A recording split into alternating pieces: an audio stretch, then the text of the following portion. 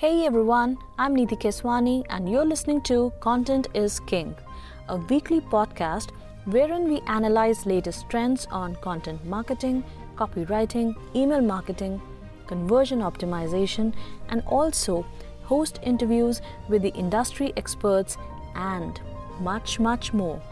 So stay tuned. Presenting like a professional speaker. In this, we will cover how to tell your story well. Your voice, your tonality, your executive presence, and your body language. Ideally, you want to be able to present your material without reading it, which can sound a bit unnatural. So you'll be learning your material as you practice. Now, practice gives you a chance to really polish your presentation, so practice, and practice some more. You see, you have to focus on sounding comfortable and confident. So work on eliminating or reducing any distracting personal habits. Many speakers also benefit from having a third party listen as they practice. So now if you stand up and follow these steps, you should be good to go. Understand that by changing your stance, you can improve your speech pattern. So now, stand in front of a full-length mirror at home or wherever you feel comfortable, in your office perhaps, but find your lead foot. Put your lead foot slightly in front of the other foot. Keep your arms open and relaxed. Make sure you have space in front and behind you. Speak naturally at an even pace, not too quickly, but not too slow either. Now this stance will ensure your voice comes through your body and out into the room. So here are my 4 top tips for making your presentations more memorable. Stance. Standing correctly is a key part of being able to project your voice. Don't lean on the table when you speak, and ensure you maintain a good posture. Now take a few deep, full breaths.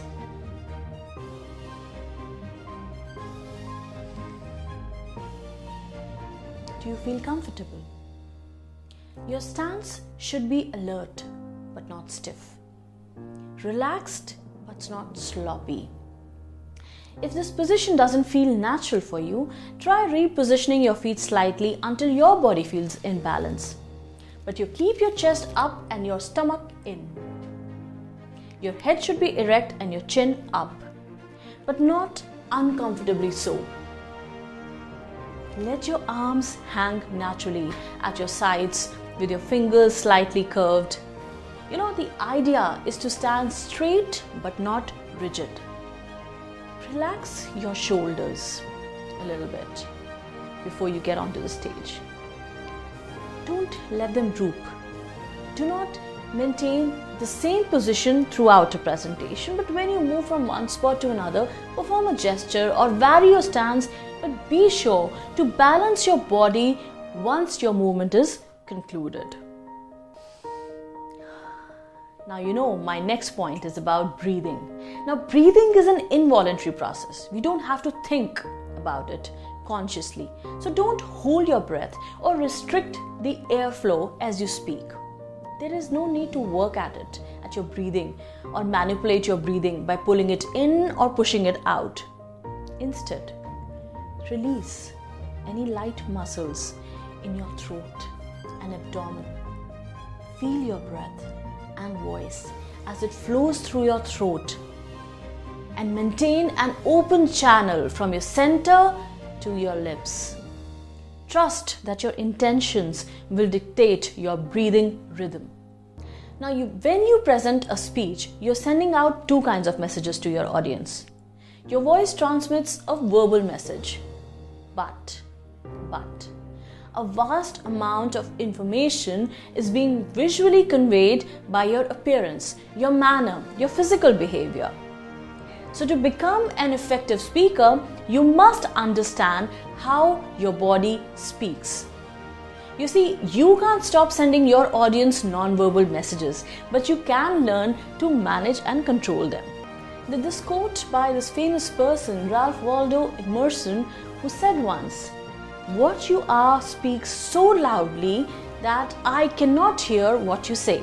So when you speak, people are not only looking at your overall body language, they are paying attention to what you're saying.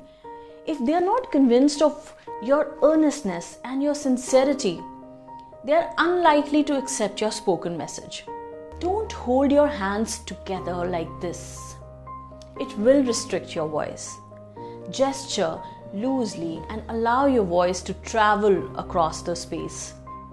Try presenting at a pace where the words you speak have time to travel across the space to your listeners. You see, people need time to take words in and relate to them. So don't speak rapidly without breathing. Your listeners will stop listening, I assure you that. Now, in your presentation, try talking about one amazing idea. One awesome idea that gets people excited and interested and makes your speech memorable. Try speaking in the moment. No one likes canned speeches, So try to see what is the trend. Try to get your finger on the pulse of what your audience is thinking about and try talking about it. If you are comfortable, try being impulsive about one subject or two as well. Keep it simple. Many speakers try to do too many things. You see, your messages should be straightforward and simple so that they can be remembered. Then only you come across as a leader. Your audiences will feel the truth radar in you when you are speaking. Try speaking about the future in a way that shows optimism. People often like to know about a plan that you can provide as a natural leader.